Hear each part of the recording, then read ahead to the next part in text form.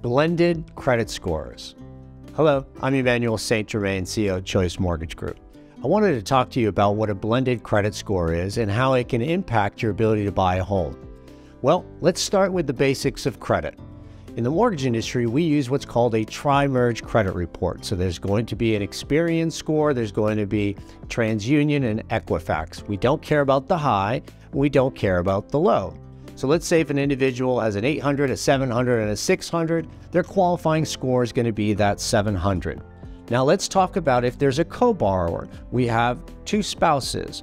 In that co-borrower, we would always use the lesser of the two individual scores, right? Their middle qualifying scores, we would use the lesser of the two.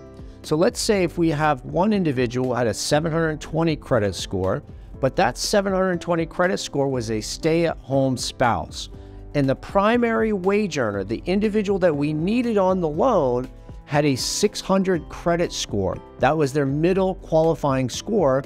We were not able to help that individual in the past because the 600 credit score was the primary wage earner. Therefore, we couldn't put them on a loan because, as you all know, you need a 620 for a conventional loan, minimum qualifying score.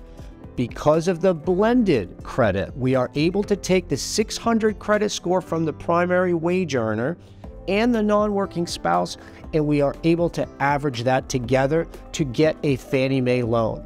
So just because someone tells you that I'm the wage earner, I'm the primary wage earner, and my credit score is not great, don't give up. That does not mean that we don't have a loan for you. For more great tips like this, please follow us, Emmanuel St. Germain, Choice Mortgage Group.